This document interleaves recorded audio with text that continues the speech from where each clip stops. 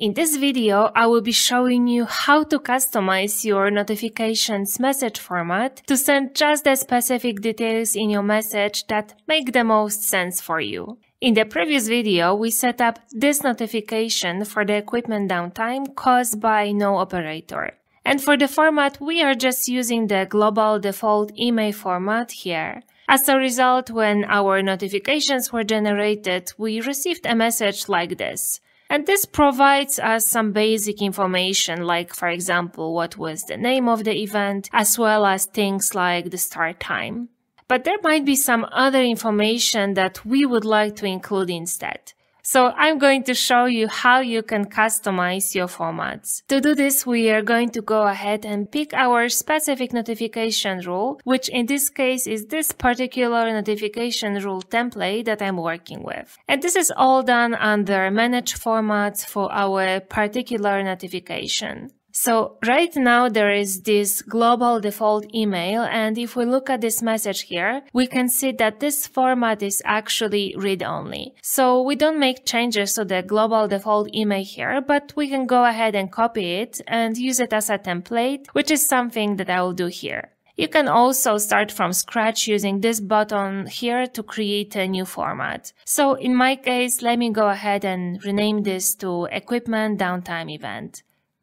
You will notice that I'm now able to make some changes. So let's go ahead and start with modifying the subject. And the information that we can include in our notification could, of course, be type-free text, but there is also over here on the right all of the additional things that we can simply bring in. Like, for example, properties of our AF server or database, or the notifications, as well as things from the event frame or the element templates. So let's start with the subject. I'm going to go ahead and start here, and the first thing I want to do is put the reason that this is occurring. And in my case, the reason would be no operator, but that's actually the value of the reason code at the start time of the event frame. And I can get that attribute if I go over to the event frame attributes and actually pick the reason code. So I will go ahead and bring that here. And again, essentially what we are doing is specifying event frame attributes that we want to bring in. We could, for example, include their name, their values, as well as the timestamp.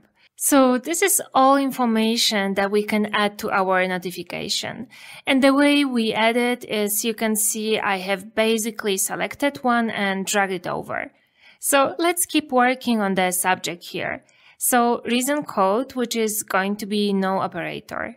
And now I would like to go ahead and make this section save the path of the element. So I'm going to go ahead and add that by going to our element templates.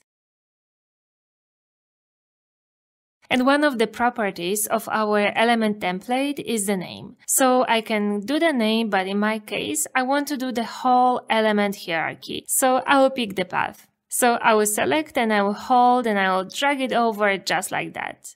And I can do all of the configuration in the same manner. So now I'm going to go ahead and change the body of my email so that it is exactly in the format that I want it to be. So I have just about made this notification format exactly the way I wanted to. Basically, I ended up bringing in information not only from my event frame attributes, as well as just the properties of the element like its name and path. So these are all things I was able to add, as well as specific event frame properties. And in addition to using the select and then drag and drop technique that I taught you, there is actually one more thing that you could do. If you have the cursor in the body, you can actually pick an item and double click on it, and that will also add it. And the one thing I just added was this event details hyperlink that is really helpful if you want people to be able to look at a visualization of the event with a web browser. In addition to customizing the text and the content, we can also do custom formatting. In my case, maybe I want to bold specific items or have them be highlighted in a specific color. Once you are finished and everything looks good, you can also go ahead and use the preview options if you want to see how it looks. In my case, I'm going to go ahead and hit OK. Now, just because we have created a new format, that doesn't mean that our subscribers are going to receive that format.